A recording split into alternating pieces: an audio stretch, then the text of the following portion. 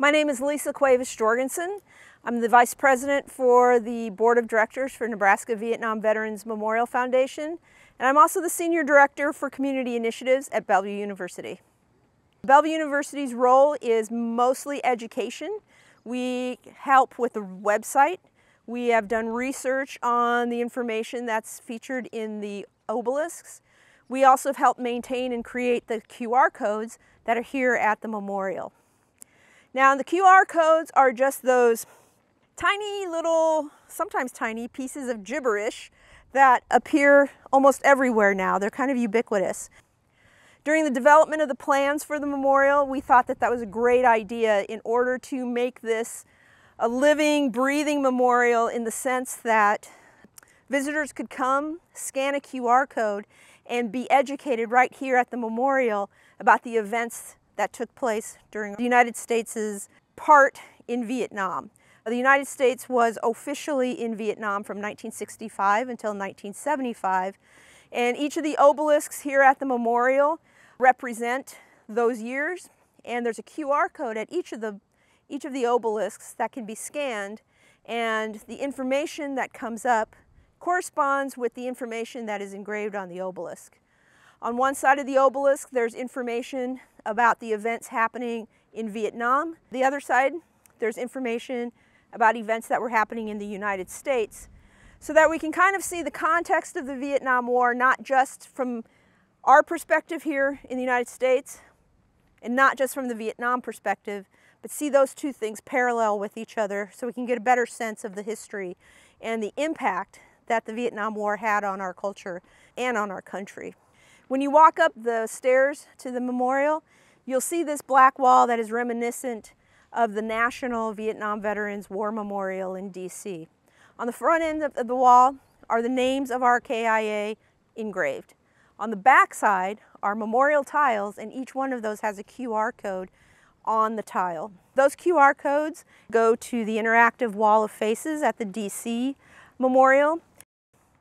Another place where we have QR codes are the honor walls that are on the perimeter of the memorial. The honor wall tiles can be purchased by anyone. They are for you to remember a loved one who has served in any of the conflicts, any wars, in any branch, whether they are living or deceased.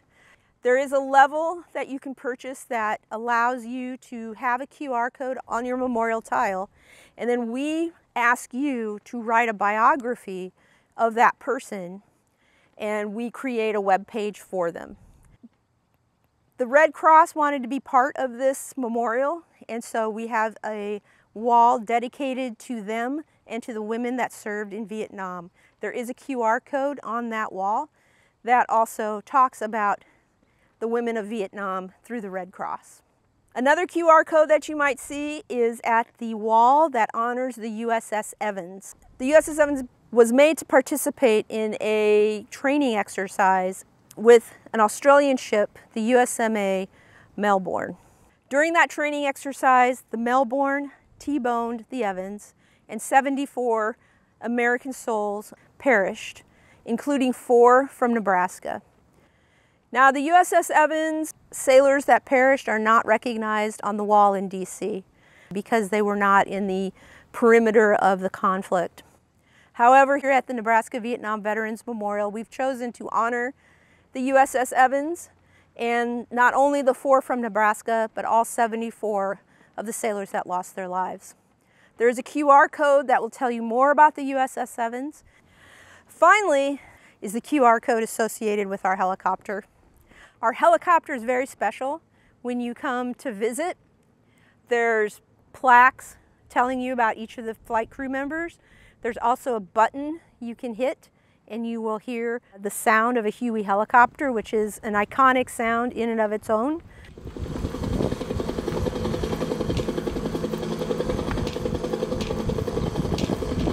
When you come here, use those QR codes, learn about the Vietnam War, learn about why maybe your father, your grandfather, your uncle did what they had to do because their country asked them to do it.